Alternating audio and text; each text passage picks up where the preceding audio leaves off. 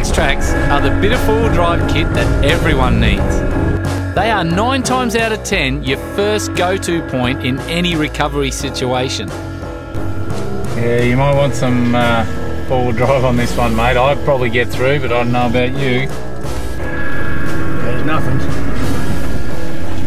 I'm bugged already.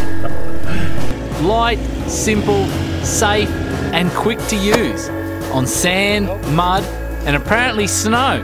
Wherever traction is a problem, they come into their own. The trick is to get the recovery gear out before you get hopelessly bogged. At the moment, we're using the tracks as a precaution because I want him to get as much momentum as I can, because once he hits that hollow in there and he's got to try to crawl out of that and turn, that's where he's going to be. That's where I think he's going to come unstuck. So he's going to need the tyre pressures down and he's going to need that momentum. And that's where the tracks come along and lift him. Made it look easy.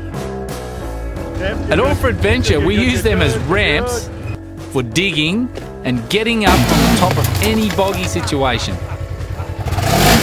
What amazes me is that even after 4.2 tonnes of four-wheel drive has rolled over the top of them and spat them out, they still hold their shape.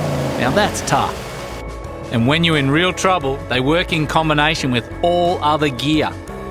They help lift the four-wheel drive up and out of the bog when used in combination along with snatching or winching.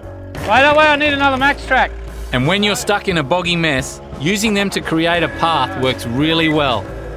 Spreading the truck's load over a large area.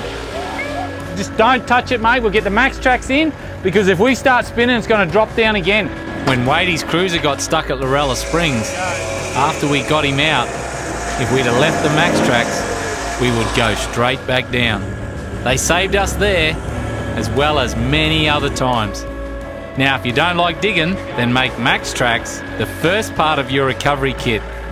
And make sure they are the genuine article. I can go anywhere without these MAXTRAX, anywhere.